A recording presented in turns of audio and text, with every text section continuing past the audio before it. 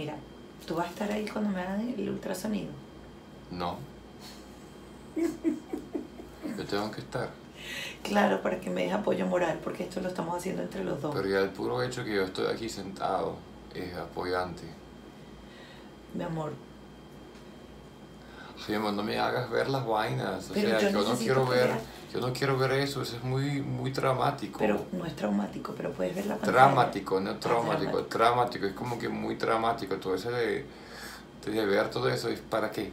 Y ahorita no entiendo nada. Le vas a preguntar a ella qué es lo que ve en la pantalla. No. Porque van a ver los ovarios. Olvídalo. Y que los ovarios estén bien. Olvida que yo voy a preguntarlo eso Y a el ella. endometrio. Olvídalo, mi amor. Te felicito. Pero yo no quería estudiar medicina como tú, que quería ser veterinaria para caballos. Te felicito. Yo no quiero nada de eso. ¿Quién te dijo que yo quería ser veterinaria para caballos? Cada vez que me sacas una pepa que dice que ay, yo debe haber sido veterinaria. A ti te gustan las agujas, a ti te gusta todo eso. Mi amor, a la gente normal corriente común no le gusta saber nada de eso. No. No, es que tú te emocionas así como que con agujas y con vainas esas, y a la gente no le gusta. Pero lo de hoy no es un procedimiento quirúrgico y solamente me van a meter una camarita y me van a ver por dentro. Amén, que Dios te bendiga, fantástico, que disfrútalo, súper. Pero Lo no único es incómodo, pero lo único no es incómodo es que uno está el tercer mierda. día de la menstruación. Ay, qué rico, uff. Pero mi amor, eso no es tema de conversación. Eso es como tú internamente disfrutando el atardecer, la máquina, la visita. O sea, tú mismo disfrutas cuando te Tú me estás revisas. diciendo que yo voy a disfrutar la máquina. ¿Así hablas? Que estás como emocionadísima, es curiosa, Para ver mis ovarios. para verlas, saber dónde están, cómo se sienten, para hablar con ellas. Habla con ellos, mi cielo. Si eres insensible. Sí, mi cielo, yo soy insensible a la máquina.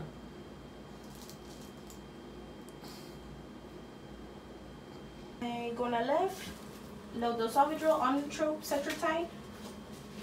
You have all those? Which is the first one? Femara or Letrozole, either or. Letrozole. They're like little tablets. I think so, yeah. Okay, good.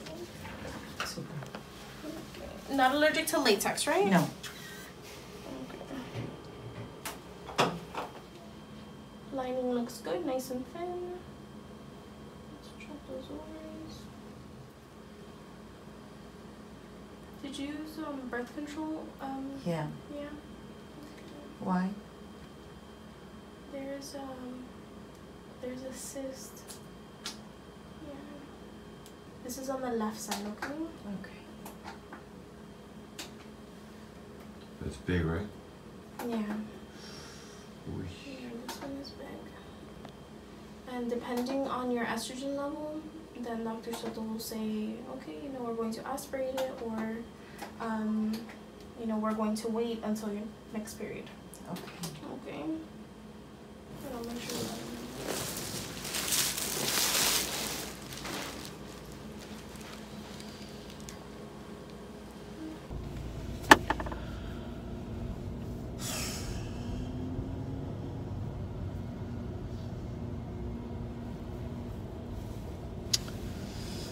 Bueno, nada, hay que esperar la llamada, no hay nada que hacer.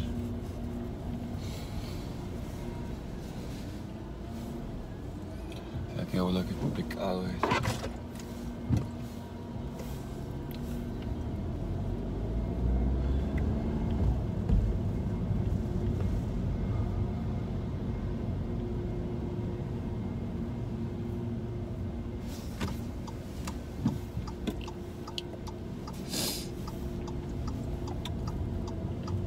¿Vas a buscar un café?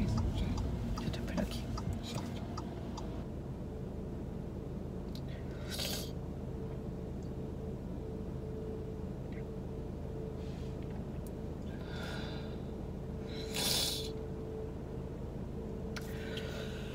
Bueno, ya escucharon que tengo un cyst, eso es como se hizo un quiste en uno de los ovarios. De todas maneras hay que esperar el resultado de los exámenes de sangre para saber si las hormonas están alteradas o no. si las hormonas están alteradas, pues ya el médico me dirá qué hay que hacer, pero obviamente ya no está normal todo para empezar.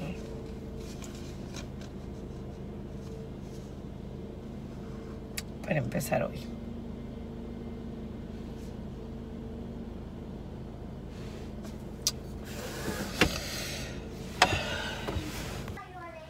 Que me escribió el doctor y dice que me tiene que mandar un medicamento para que ovule, dice el folículo que tienes. Una vez que se quite, empezamos con la estimulación. Que me va a marcar la enfermera. Avísame después que hables con Hilda y con gusto hablamos por teléfono si quieres. Y que supuestamente después que se vaya el quiste, que tiene que ser como, no sé, otros 20 días, 15 días, que se puede empezar con la estimulación.